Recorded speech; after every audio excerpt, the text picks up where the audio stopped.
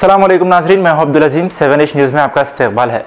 Telangana finance minister Harish Rao ने जनता curfew पर एक वीडियो बनाते हुए कहा कि वो पूरे 24 घंटे अपने घर पर ही रहेंगे और आवाम से भी अपील की है कि जनता कर्फ्यू को कामयाब बनाए।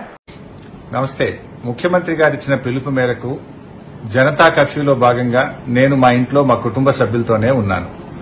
మిలిటరీ పోలీసులను పెట్టిన దానికంటే కూడా స్వచ్ఛందంగా ఈ జనతా కర్ఫ్యూను విజయవంతం చేసిన మీ అందరికీ కృతజ్ఞతలు। ఏం కాదులే అనే నిర్లక్ష్య ధోరణి వద్దే వద్దు।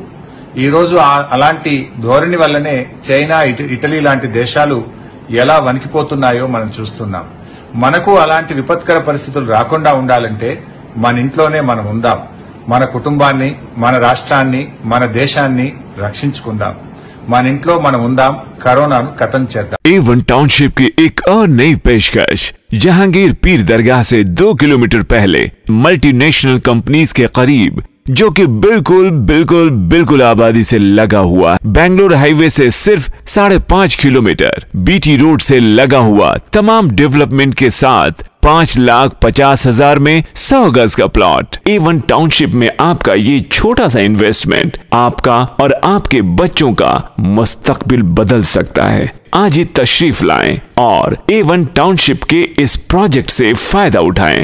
Office at pillar number 235 opposite fisheries department, Rajendra Nagar, Hyderabad.